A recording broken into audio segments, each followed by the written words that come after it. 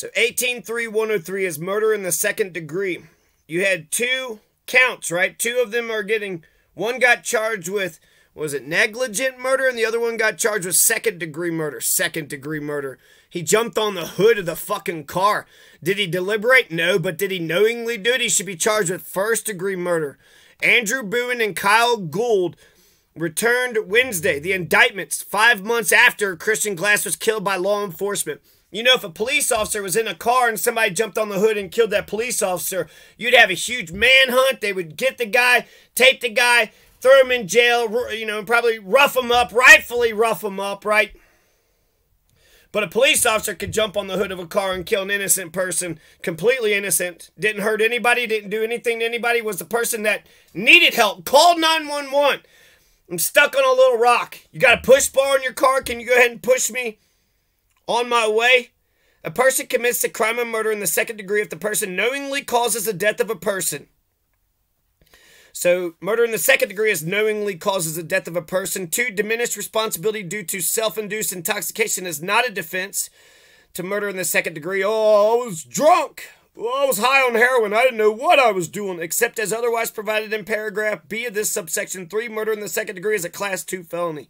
B, notwithstanding the provisions of paragraph A of this subsection 3, murder in the second degree is a class 3 felony, where the act causing the death was performed upon a sudden heat of passion caused by a serious and highly provoking act of the intended victim. Oh my God, is that what they're going to try to do? That he had a knife and he kind of jerked his knife? Oh yeah, the hero cop saved us that night when they killed Christian Glass. Christian Glass came at them with a knife. Better watch out. No, terrible Christian Glass came at them with a knife and they had to do what they had to do in order to defend themselves.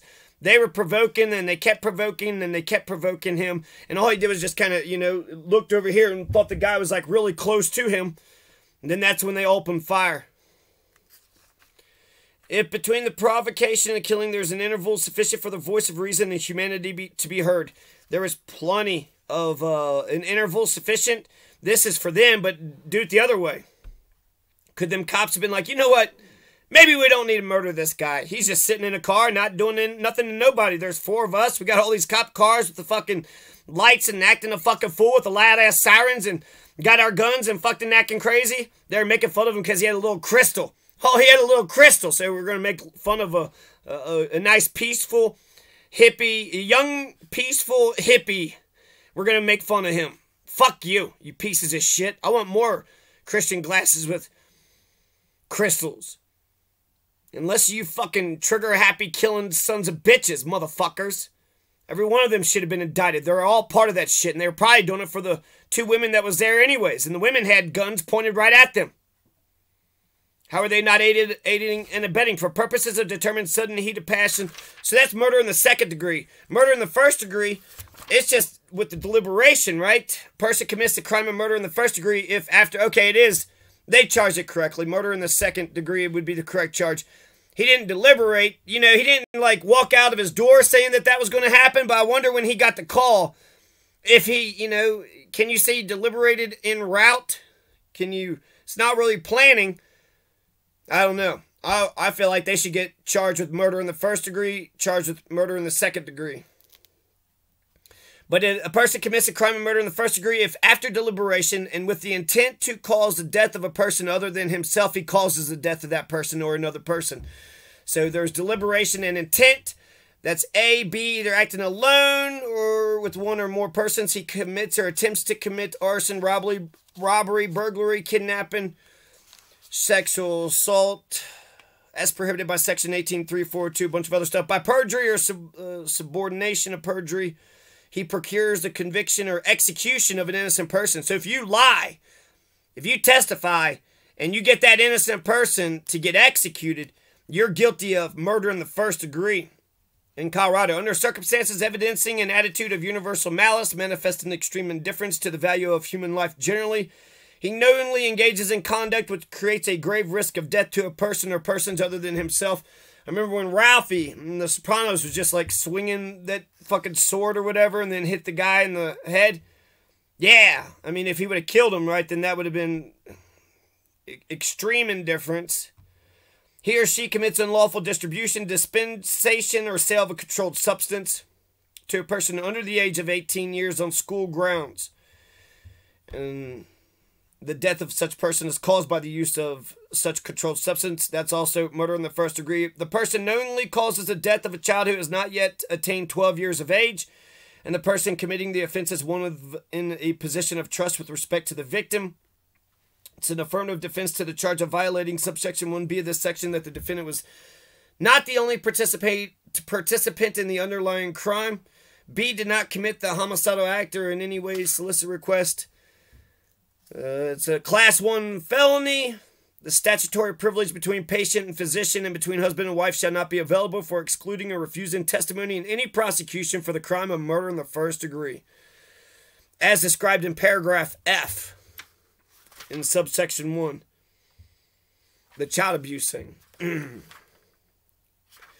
If you can't beat a kid under 12 to death, that's murder in the first degree. That's murder in the first degree. And what's first degree? Class 1 felony has a maximum of what?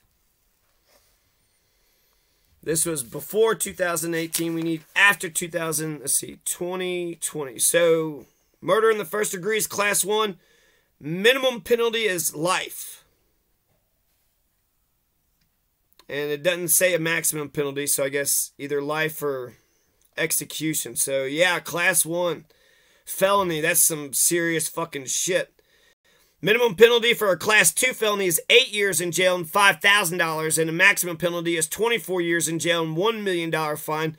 Mandatory parole period, 5 years if it's a crime of violence, 3 years if not a crime of violence. Mandatory parole period. Mandatory parole. That's crazy. So basically, you either totally get fucked with a class 1 felony or a class 2 felony. That really takes it down a whole bunch, right? You're not going to get 40 years in life, you know. You could get 24 years, $1 million, that's the most. But in 5 years, you get a mandatory parole period. Mandatory parole period. So if you get sentenced to 24 years and there's a mandatory parole period of 5 years, that means after 5... I'm not for sure exactly what that means. But the minimum and maximum is 8 years, $5,000, 24 years, $1 million for a class 2 felony, and minimum and maximum is life and blank. Another class 3 felony is 4 years, $3,000, 12 years, $750,000. For class 5, 1 year, $1,000. 4 years, $100,000. Oh, okay. I thought I was only looking at... Oh, that's extraordinary risk. Okay, so that's 4 years. 3 years for a regular class 5 felony. Mandatory parole year of 2 years. Class 6 is 2 years, $100,000, 1 year, one. Okay, so what does all that mean? It means this person who is getting charged, Andrew Buen, got charged with second-degree murder. 18-3-103, right? 18-3-103. Second-degree murder.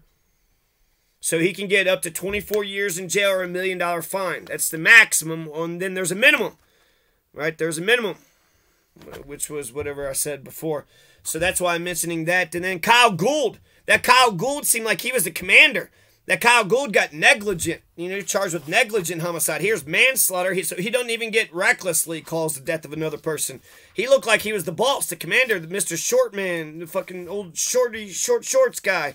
Not vehicular homicide, but negligent homicide. And then you have freaking 10 pages on first-degree murder, and then negligent homicide. You just got 1 page of annotation. Any person who causes the death of another person by conduct amounting to criminal negligence commits criminal negligent homicide, which is a class 5 felony. Wow, so this piece of shit murdered a motherfucker, and he's looking at the same charges.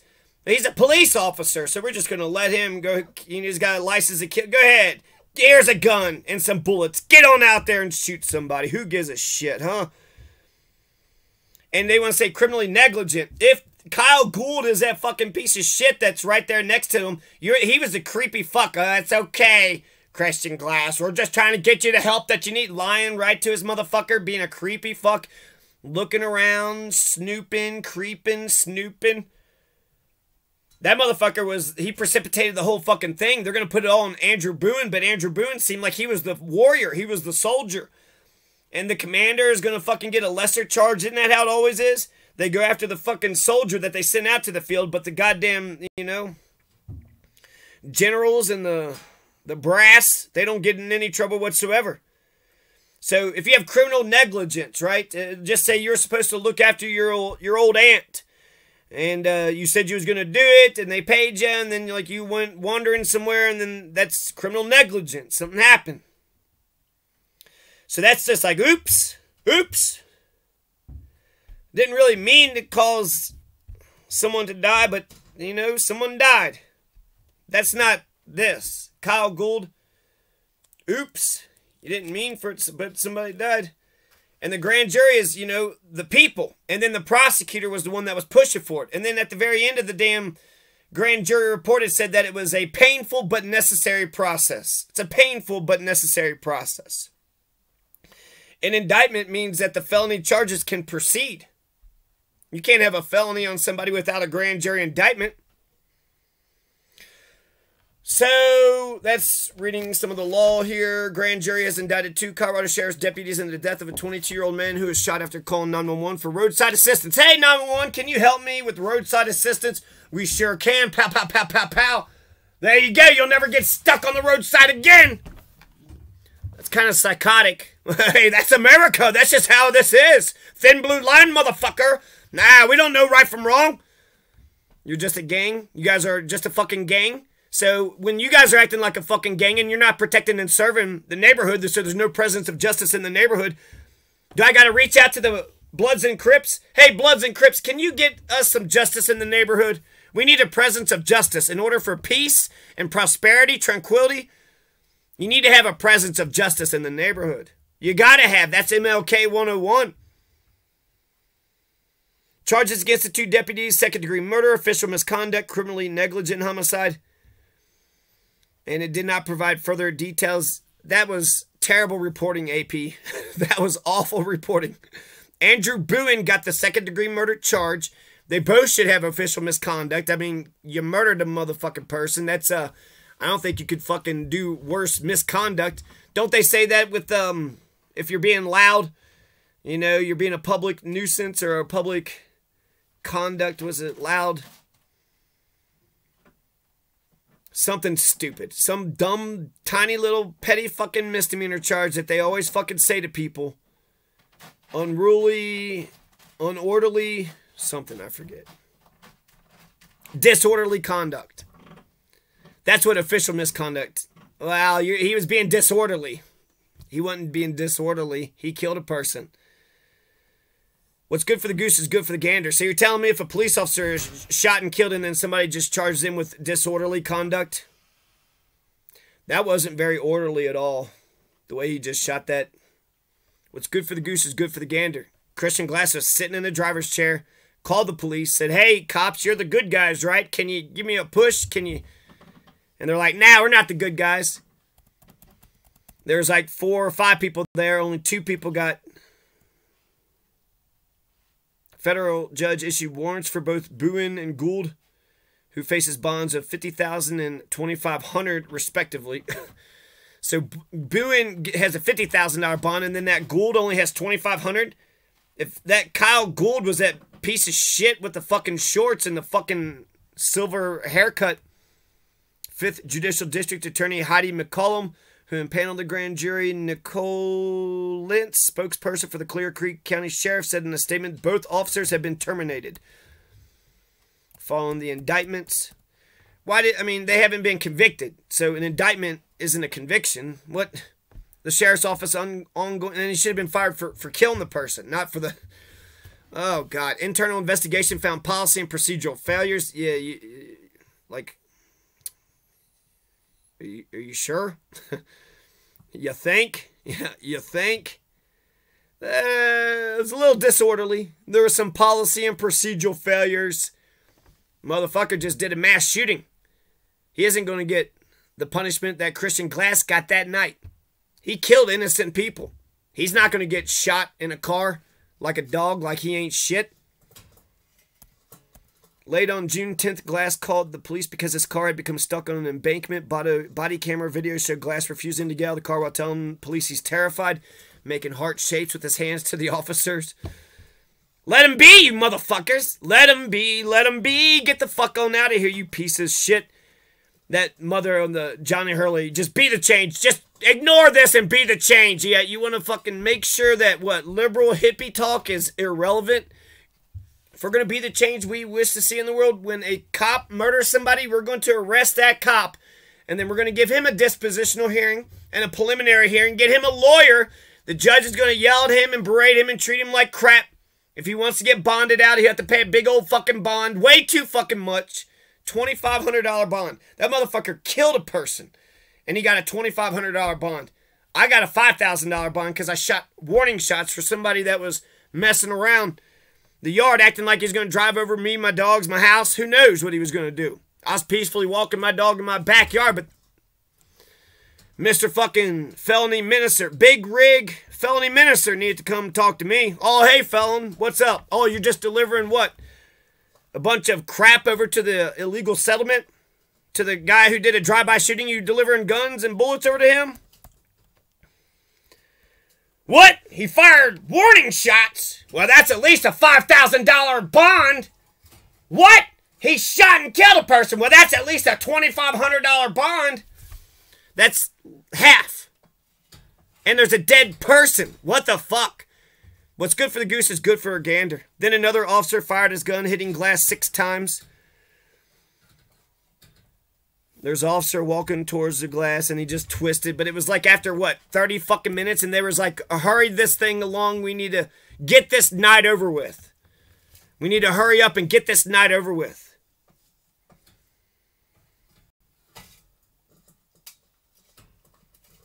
His son had been diagnosed with ADHD and apparently suffered from depression. I think he was actually the only person that was making any sense. Yeah, I probably should just go to like a mental health, like get a professional. Just actually, you could just not be a terrible piece of shit. You could just talk to me like a fucking human, you psychotic piece of shit.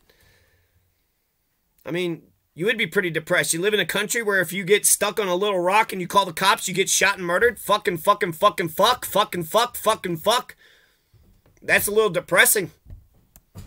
That's a little, I mean, you should have ADHD. Watch, look, all who knows? One of them motherfuckers, they brought 5 guns, right? You're not supposed to bring a knife to a gunfight. That's what they say. Don't bring a knife to a gunfight. But they had 5 guns to a knife fight. They brought 5 guns to a knife fight, and then they still felt like they was the ones in danger. Just the insecurity of people, you know, people are so fucking insecure, and they're the ones that are the danger. That's why when the state police, the state patrol said, don't engage. That's interesting. Just don't engage. You engage with somebody, right? Just like with that blind person. You engage, and then you argue with them, and now you're having a pissing contest. Now you just want to show, dude, that you got the fucking authority to do whatever. And, you know, you really didn't. Now you're getting indicted. Now you're being charged. And, you know, this is actually unheard of. I'm glad that the indictments happened. It's not, you know, it's still not fair, as equally fair as it could be. But, I don't know, go back 10, 20 years ago. Go back 20 years ago. No police officer is getting indicted for shit. But we got police reform here in Colorado. And so, if they don't indict, she has to write an explanation of why she didn't see probable cause. Well, there was a 22-year-old who was murdered. You think there's probable cause of a crime? I don't know. I mean, there's a dead body there. There's blood all over the place. I know, but probable cause?